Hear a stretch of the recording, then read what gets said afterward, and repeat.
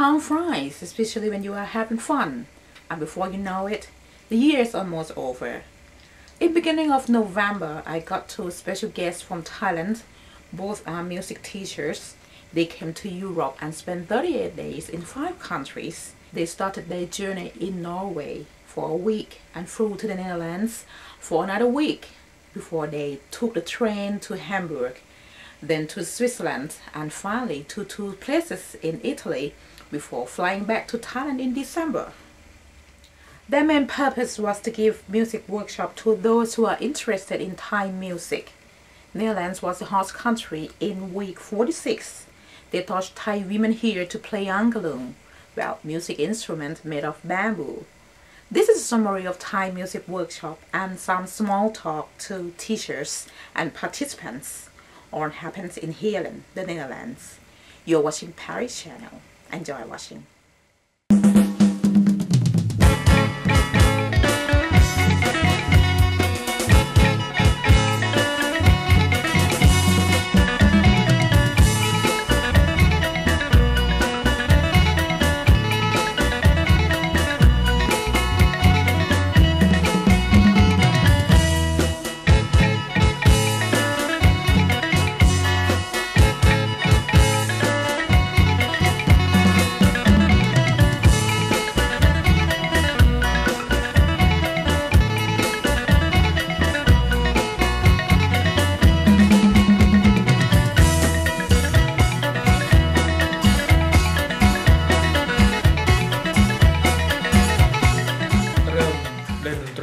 ถ้าจำความได้ประมาณอายุ6 ขวบครับ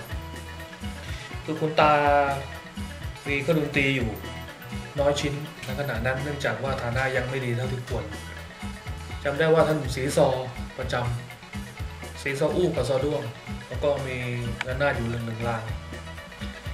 เวลาถ้าไปงานกลับมาก็มาสีที่บ้านอยู่มาก็เข้าไปซึมซับเองโดยอัตโนมัติเนื่องจากว่าเวลาท่านไปไหนเราจะเอาท่านจะเอาเราไปด้วยท่านให้ความเมตตาผมโดยการหัดเครื่องดนตรีชิ้นแรกให้ผมคือระนาดเอกจนในที่สุดมาเข้าเรียนต่อที่วิทยาลัยนาฏศิลป์ลพบุรีนะครับเมื่อปี2525ก็มาถึงเมื่อวันที่6 ตุลาท่านผู้อำนวยการโทรศัพท์ไปหาผมบอกว่า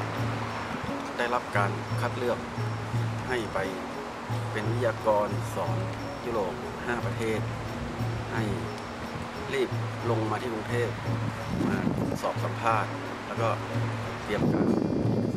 มาครั้งนี้ของผมนะครับเป็นเรื่องค่อนข้างจะผิดคาดเหนือความคาดหมายเนื่องจากไม่ได้คาดคิดมาก่อนแล้วว่าจะมาที่สถาบันบัณฑิตพัฒนศิลป์นะครับมีหนังสือไปที่วิทยาลัยนาฏศิลป์ลพบุรีว่าขอให้คัดเลือกบุคลากรครูที่จะไปทำการสอนในภูมิภาคยุโรปทั้งหมด5 ประเทศซึ่งผมก็เขียนไปแบบไม่คาดคิดว่าจะได้ไปแล้วแฟกซ์ไปที่สถาบันวันที่6ผมกำลังพิมพ์งานอยู่ที่ลพบุรีก็มีโทรศัพท์จากผู้ช่วยซึ่งเป็นประธานไปเป็นกรรมการนะฮะฝ่ายในการจัดคัดเลือกปรากฏว่าเขาบอกว่าเราได้ไปยุโรป5 ประเทศมีนอร์เวย์เนเธอร์แลนด์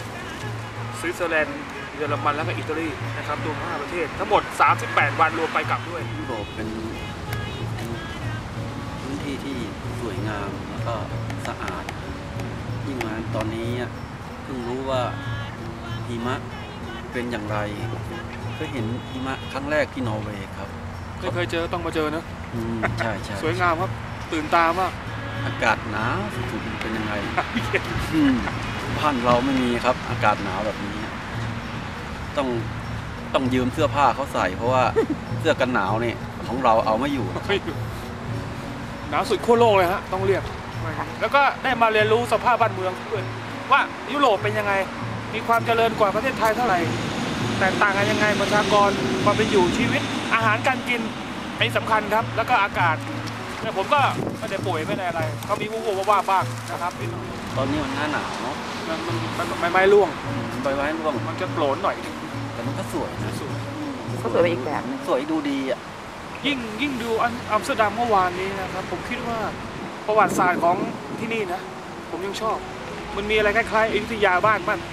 เมืองหลวงเก่าเราตรงที่ว่ามีแม่น้ำลำคลองมีอะไรที่ยังคงสภาพประวัติศาสตร์หรืออะไรดั้งเดิมมันค่อนข้างสวยงามรักษาอะไรไว้เก่าๆไว้ได้เยอะเหมือนกันที่นี่ Well, thanks to Ministry of Culture in Thailand and Thai Women Network in Europe, Thai Pride Association of the Netherlands, and anyone who concerns for such a great opportunity, not only to the teachers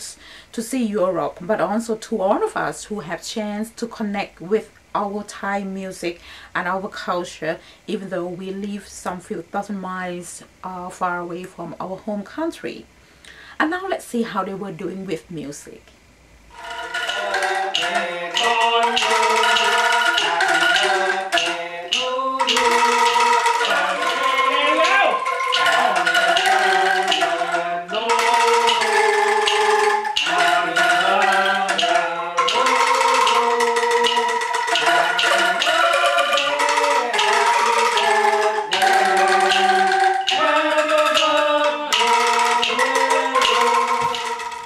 Started, you have got to learn basic and simple things.